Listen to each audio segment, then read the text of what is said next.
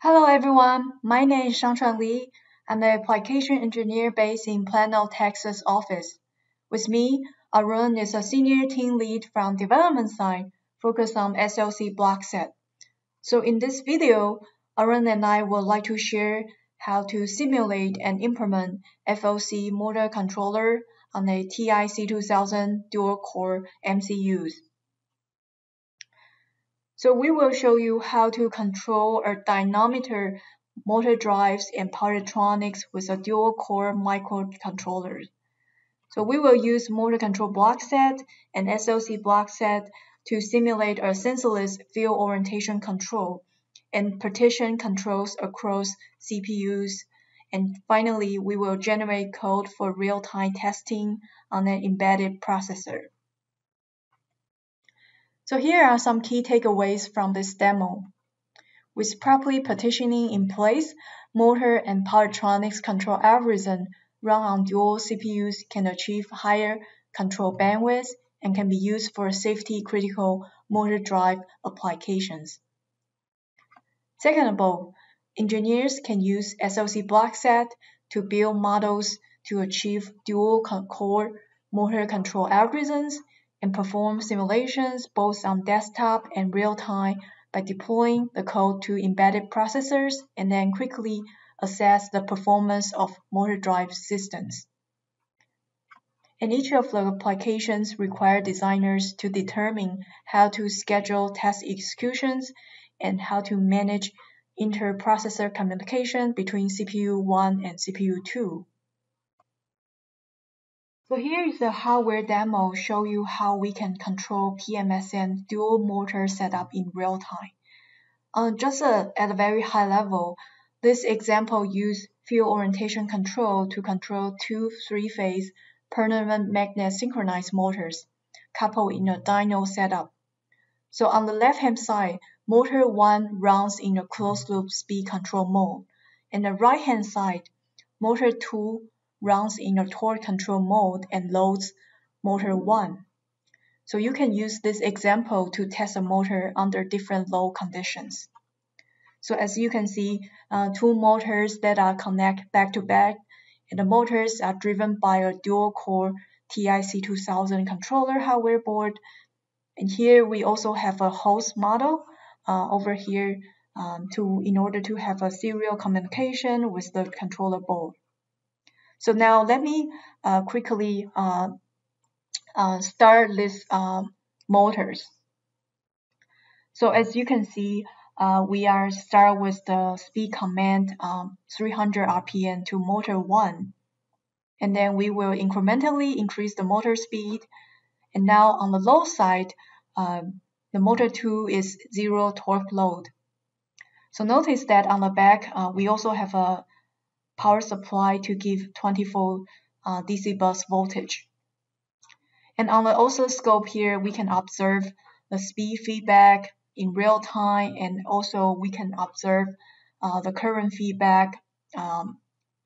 Just like here, this is the load we are showing you, and here is the current feedback in a sinusoidal wave because it's a three-phase current.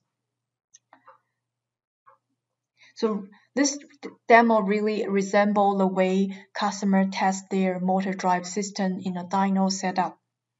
And here we just showing you two identical PMSM, but of course we can swap into different type of motors such as induction motors or any other type of motor for testing as a load, right? So now the question is, how do we set up multi-core architecture in Simulink for simulation and code generation? So the answer is by using SoC Blockset. So with SoC Blockset, what we provide is a complete MBD workflow for multi-core microcontroller from desktop simulation to implementation on an embedded hardware. And one of the key features of SoC Blockset is to simulation hardware component and device driver behavior in Simulink, which helps uncover implementation issue before customer deploy the code into the hardware. And on top of that, we enhance on-device profiling with streaming task execution and CPU utilization information. Now, Arun will show you a deep dive dual-core CPUs for motor control algorithms using SoC Blockset. Let's look at this multi-core example from SoC Blockset. SoC Blockset provides complete MBD workflows for multi-core MCUs with a single model from simulation to implementation on hardware. Both CPU1 and CPU2 are modeled in one top model, which enables interactions between them and with the plant. Plant consists of two motors coupled in a dyno setup. Motor 1 is a device under test, and motor 2 is physically coupled with motor 1, and motor 2 acts as a load to motor 1. This is a classical test setup in a motor control. Inputs to the plants are either switching PWM signals or average duty cycle based on the inverter model's simulation fidelity.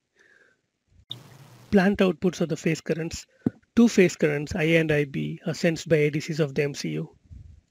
Each CPU model contains a task manager block connected to a model reference block. Model reference block represents algorithm to be run on an appropriate core. Task manager block schedules algorithm both in simulation and code generation. Another task manager block is used to schedule the second core. SoC Blockset can simulate concurrent task simulation for multi-cores with these task manager blocks. FOC technique involves two control loops, an outer slower loop to regulate the speed and inner faster loop to regulate the currents. CPU1 runs speed control for motor 1 and CPU2 runs torque control for motor 2. All FOC related algorithms are available in the motor control block set. This example uses motor control block set features like sensorless motor position estimator, park and lag transforms, space vector PWM generator. You can set up your simulation models with all timing information like task execution time, delays due to data exchange between cores, sensor delays like ADC acquisition time or conversion time. ADC PWM synchronization are modeled in this example. PWM triggers ADC start of conversion, and once ADC result is ready, ADC posts an interrupt to schedule an algorithm. The model references are connected through interprocess data channel blocks or IPC blocks. The IPC blocks manages the data exchanges across homogeneous and heterogeneous cores. Now let's look at the results. Row 1 results are from hardware using external mode and row 2 from simulation. First few seconds, motor 1 runs in open loop control to allow position estimator to work accurately. At 1.5 second, observe motor speed following the desired 50% rated RPM. At 3 second, motor 2 is started with the desired reference torque, loading the motor 1 immediately. Observe motor 1 maintaining the desired speed, proving the robustness of the speed control. As discussed, you can observe the diagnostic information like CPU utilization and task execution. Speed loop runs every 1 millisecond. When no tasks are running, CPU utilization is showing idle. ADC runs every 50 microseconds. Visualize the task duration of ADC interrupt tasks and the periodic information. For code generation, go to the System on Chip tab, click on Configure, Build and Deploy, and follow the instructions provided inside the SoC Builder tool. Here is the live demo. I have the model set up for the external mode. The external mode is in a connect state, and this is the camera showing the dyno setup, and we will visualize the logs in the SDI. Let me start the external mode. You can see the motor spinning. Motor goes to the closed loop and there is a load acting. That's the end of the demo.